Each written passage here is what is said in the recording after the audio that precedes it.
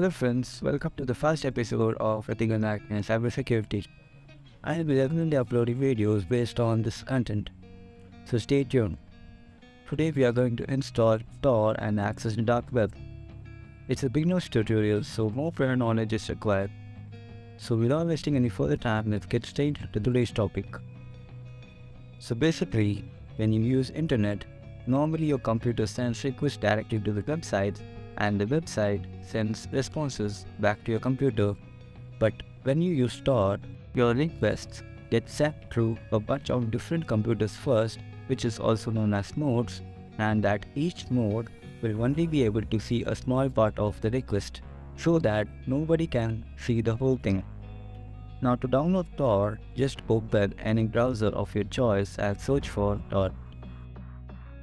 Just click on the official link which ends with an .org domain. Just click on Download Tor browser, and here, if you are on Windows, download for Windows, and if you are on Mac, download for Mac. Since we are on Linux, we will be downloading this.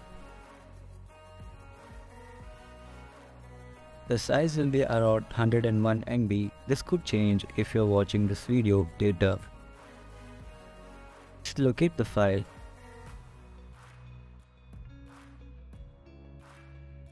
Just right click on it. Select extract here. Now open the folder. You will get two assets inside. One will be a directory and one will be a desktop shortcut. Now just right click on the shortcut and select execute, and then launch anyway.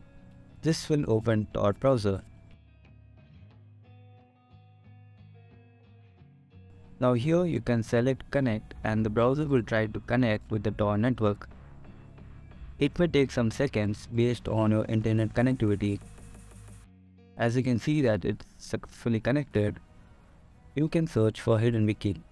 Hidden Wiki is basically a collection of websites and web pages that are not indexed by regular search engines like Google, Bing or Yahoo.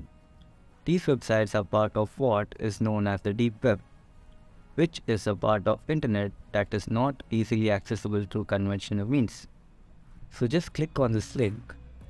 Although it's not the actual Hidden Wiki, we can get an official link from here. Note that the dark web websites will always have a .onion domain. So this is the official link. You can either bookmark it or save it somewhere else. As you can see, it's fully loaded.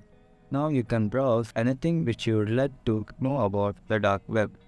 And also you can access some dark web websites too. I'd recommend to use the Hidden Wiki for a good purpose, or you might get into some trouble. For example, I'll open the dark web Facebook for you. Again, it's up to you. Go ahead, explore the dark web and find out what you are looking for. So as you can see that Facebook is loading up, and I guess the video ends here. If you like this content and want to support my efforts, make sure to like this video, share them with your friends and subscribe to this channel, and most importantly, enable notifications so that you may not miss any interesting contents like this on this channel. Thanks for watching. We'll meet in the next one.